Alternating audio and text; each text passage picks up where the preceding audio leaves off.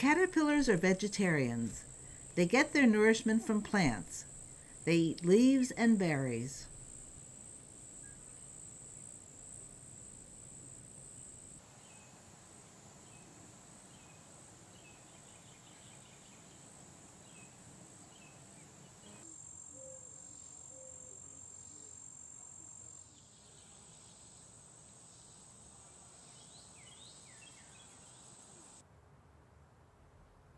But there is one caterpillar in North America that does not eat plants.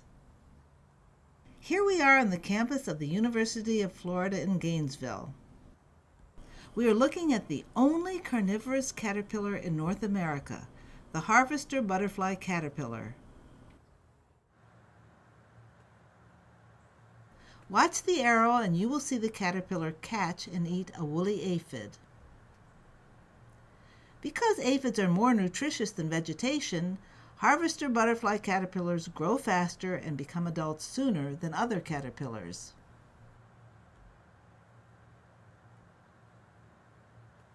If you are in or near Gainesville, be sure to visit the Butterfly Rainforest exhibit at the Natural History Museum on the University of Florida campus. It's spectacular.